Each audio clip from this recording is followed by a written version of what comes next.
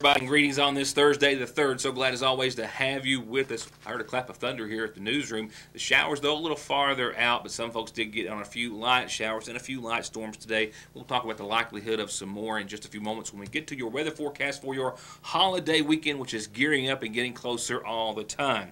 Tonight's headlines will include a man arrested on 4th offense DUI in Sagersville after a motorcycle accident earlier today. And for all of you golfers, business owners, and or supporters of our Senior Citizen Center, I've got a story just for you tonight. I'll introduce to you Miss Teen and Miss McGoffin County candidates, and we'll have some other headlines as well, and possibly a few follow-ups from yesterday. I'm still leaving a window, so to speak, for some more information and a follow-up on the report that I aired last night about the ruling handed down by the Kentucky Court of Appeals. With all of that said, we'll start off with a headline that is starting off a great many newscasts, not just across Kentucky, but across our nation.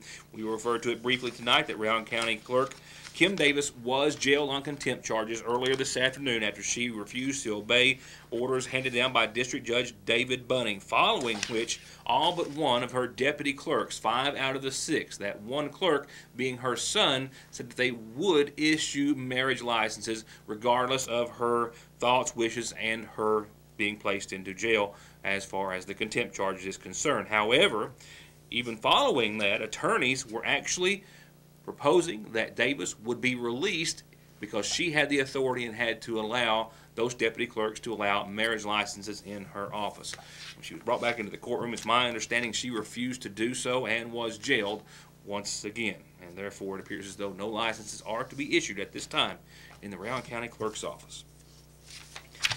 A McGoffin County man was arrested on 4th offense DUI and other serious charges with aggravated circumstances as well, following a call that a motorcycle accident had happened near College Heights and Route 7 in Sagersville. The Sagersville Fire Department was initially called to that accident in that area. After some investigating, they found the motorcycle and the alleged victim or rider on Elam Street in College Heights. After being questioned by Sagersville Police Chief Matthew Watson, Clarence Wayne Gibson reportedly failed field sobriety tests on scene. He was given the eye test, which he couldn't see the finger of the officer, according to Watson. And Watson also said that he was too unsteady on his feet to attempt to do other field sobriety tests. After being told that Gibson was going to jail, he started to initiate some chest pains, he said, or experienced some chest pains, and then was taken by ambulance to the Paul B. Hall Medical Center, where he there refused the officer's medical test for blood or alcohol content at that time, drug or alcohol content in his blood at that time.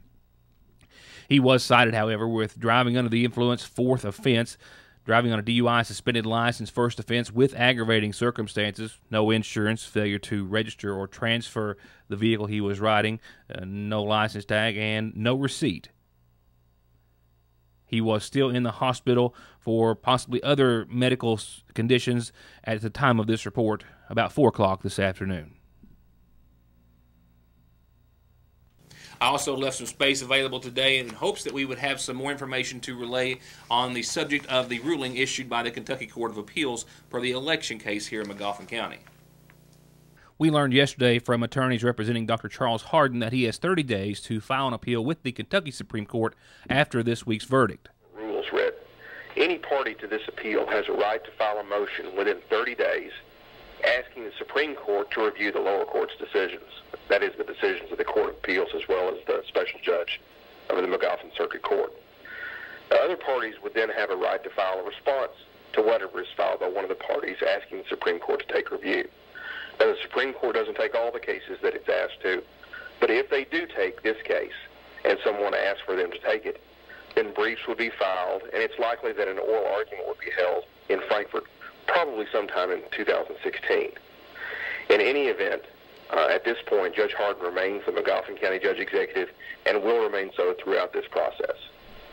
Can you tell me at this time if he is so inclined to go ahead with that procedure and file the motion before the Supreme Court, or is that a decision that's been made? The decision hasn't been made yet. We have 30 days from the entry of any orders at the Court of Appeals to make them. And, of course, all of this after the Kentucky Court of Appeals denied all requests for and petitions for a rehearing filed on behalf of Judge Hardin and the McGoffin County Board of Elections. We did, as I said yesterday, reach out to John Montgomery. We have not heard back from him as of yet. We hope to have some information or statement from he or his attorneys sometime soon. To get high-speed internet on their state-of-the-art fiber optic network for all of your home and business solutions, or to watch TV without a contract on over 200 digital channels with superb quality, or stay connected with family and friends with 24/7 telephone service you can always depend on, contact Foothills Broadband today. Or just click on their link to the right to find out how they're working to provide the latest in communications at affordable prices with exceptional service at Foothills Broadband. Anonymous with helping so many people across the Commonwealth, and specifically here in our area as well, United Way and the McGoffin County Senior Citizen Center. The United Way has an annual fundraiser coming up, and the McGoffin County Senior Citizen Center depends largely on that donation that comes from that fundraiser. And they are depending largely as well on some help from some golfers and members of the community to help make sure it's a success for them. I dropped in to talk to Senior Director Marlene Howard about the upcoming United Way Golf Scramble. Now, the activity for the day had just cleared out for the afternoon, but more often than not, it's a pretty bustling place. Even if the Senior Citizen Center had the more and much needed space that it would take to expand, it would still be a busy and hopping place. Currently, they are serving 49 Meals on Wheels daily, and there's another 20 to 30 seniors who come into the center and eat each day. It's 70 to 80 meals prepared, and most of them delivered each and every day. Then there's the year-round activities, too many to list, but rook, reading, bingo, the quilters, all sorts of other physical and mental activities, and a whole lot of other things they do year-round. And all of that takes funding. And one of their biggest supporters is the United Way, who is this year having only one major fundraiser. And for that, the Senior Citizen Center, says Director Marlene Howard, needs some support of a lot of golfers and maybe some businesses and individuals as well. We get a grant that helps us with our Meals on Wheels program. There's 3 agencies in McGoffin County that gets a grant from United Way. It's the Senior Citizen Center, the Rescue Squad, and the Kentucky Bible Mission. How much does that grant usually average a year, and how much help does it bring? For us, it's $3,500. That's a big deal when it comes to because we're spending like $40,000 a year on raw food. And another big deal is that the United Way usually does 2 annual fundraisers, 2 major fundraisers, a horse show and this golf scramble. They've lost money on the horse show for the past couple of years, so they've scratched it. Now they're going solely with the golf scramble. And depending on how much the Senior Citizen Center helps with that golf scramble is a factor on how much grant money they get. That's why she needs help from a lot of golfers and businesses. So we need teams, and we need people to sponsor the holes. They do sponsorship of each golf hole. I think there's 18 holes. So that's what we're looking for. It's $300 to sponsor a hole, or it's $300 to do a team. They can do either or they can do both. The golf tournament is October the 12th at the Paintsville Golf Course. We have the applications here. I'm sure the Rescue Squad and the Kentucky Bible Mission has the applications there, or they can go online to United Way of Eastern Kentucky Facebook page and click on their link and apply there. And a little word of advice, as I learned not so the hard way, but the longer way today. If you go to their Facebook page for the United Way Golf Scramble, it's not spelled out United Way, it's UW of Eastern Kentucky. Takes you right there. Just a little shorter and a little faster, because if you look for it United Way spelled out, you're probably not going to find it and have to call someone for help. And you can always stop by the Senior Citizen Center. They've got applications there, as Marlene said, or you can give her a call if you have any questions or would like to help sponsor. 349-5152 is the number to your McGoffin County Senior Citizen Center. Let's go on over to tonight's McGoffin Farm Bureau-sponsored community calendar. And with it, just a few quick reminders. No picking and grinning this Saturday at Kearney Free Will Baptist Church. They say have a happy Heritage and Labor Day weekend, and they'll see you back there soon. The first annual horse show, sponsored by the Middle Fork Fire Department, is happening in Morgan County, down in West Liberty at their horse park this Saturday, the 5th, at 6 p.m. A whole lot of classes, a whole lot of paybacks, a whole lot of concessions, and a whole lot of good fun with a whole lot of good support for a good cause, the Middle Fork Fire Department. If you have any questions, call 349-3835. Next Tuesday, I won't see you on Monday, so next Tuesday at 1 o'clock is the first of 6 weekly sessions, workshops. They're 2.5 hours apiece, and they cover everything from managing pain to increasing your fitness, managing your medications, and so much more. These are free, and they're about living healthy at the McGoffin County Senior Citizen Center. The first one is next Tuesday at 1 o'clock, and the next blood drive for McGoffin County has been set for next Wednesday, 12:30 to 5. The Kentucky Blood Center Blood Mobile will be behind the Sagersville subway there at the medical building. And we'll be here each and every weekday, 6 and 11 on Howard's Cable, Channel 7, Foothills, Channel 40, and then, of course, on yournewstoday.com the following day for your calendar announcements. They're always free, and you can get them to us any way you like. We'll tell everyone about them, birthdays and anniversaries, too. Turning to funeral service announcements brought to you by the McGoffin County Funeral Home. We have a listing tonight of services to be held in honor of 61-year-old Mary Sue Hunley Anderson of Sagersville, who passed away on today's date, survived by her daughter, Candy Reed, brother, Gary Hunley, sisters, Ruth Ann Miller, Rita Harmon, Wanda Witt, and Sharon K. Phillips. Funeral services have been set in her honor for this Sunday at 2 o'clock at the McGoffin County Funeral Home, and burial will follow services at the Hunley Cemetery on Mine Fork. As for visitation, it begins tomorrow evening after 5, will continue all day Saturday, and then up until services Sunday at 2. Once again, all from the McGoffin County Funeral Home.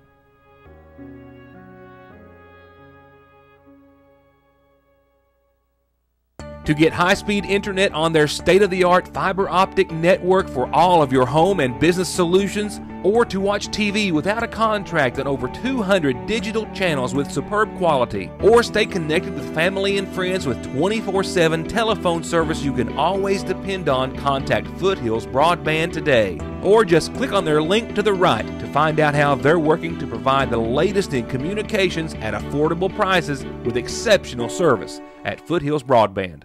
Heritage Days in McGoffin County officially kicked off last night, and there's going to be a whole lot of things to see and do. Get out and take in as much of it as you can. A whole lot of baby contests tonight for the Little Miss and Little Master and those age groups. And then, of course, the Miss Teen pageant begins tonight at 8. And right now, we'll take a few moments to introduce to you, as we always do before the big pageant itself, our candidates who are vying for the title of both Miss Teen and Miss McGoffin County. The 8 lovely young ladies competing for the title and crown of Miss Teen McGoffin will be doing so to the theme of putting on the hits. In addition to the contestants, there will be entertainers, and the Harold Whitaker Middle School dance team will be dancing through the decades as well. Contestants are number 1, Allie Russell. Contestant number 2 is Tyria Fletcher. Whitney Fletcher is contestant number 3. Contestant number 4 is Brittany Collins. Contestant number 5 is Jonah Morrison. Contestant number 6 is Lakin Howard. Elavia Gibson is contestant number 7, and Alex Talby is contestant number 8 for the Miss Teen competition, which starts at 8 tonight. And now for tomorrow night's contestants for Miss McGoffin County, the pageant set to begin at 8:30. Contestant number 1 is Miss Cassie Robinson. She's the 22-year-old daughter of Tim and Blanche Robinson of lovely Kentucky.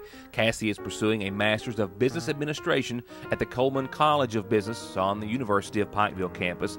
Her platform issue is Mothers Against Drunk Driving, and for her talent, Cassie is going to perform a lyrical dance to I Can Only Imagine. The second contestant is Shelby Basham, the 17-year-old daughter of David and Kim Basham of Sagersville. She's a senior at the McGoffin County High School, and she says she plans to attend Morehead State University to become an art teacher. Her platform issue is Love and Blood, Be a Blood Donor. For her talent, she's going to perform a dance routine to Try. Contestant number 3 is Miss Whitney Jenkins, a senior at the McGoffin County High School and the 17-year-old daughter of Scott and Leah Jenkins of Sagersville. She says that after high school, she plans on attending Morehead State University and becoming a mental health therapist. Her platform issue is Stop Human Trafficking, Slavery Still Exists. And for Whitney's talent, she's going to sing I'd Rather Be Blind. Alyssa Watkins is contestant number 4. Alyssa is the 17-year-old daughter of Scotty Arnott and Angela Arnott of Sagersville. She's a senior at the Montgomery County High School with plans on attending Marshall University to become a pharmacist. Her platform issue is Listen with Your Heart, Awareness for the Deaf. And for her talent, she will present a dance routine to Walk This Way. And contestant number 5 is the 22-year-old daughter of Tom and Robin Smith of Prestonsburg, Kentucky, Kathleen Smith.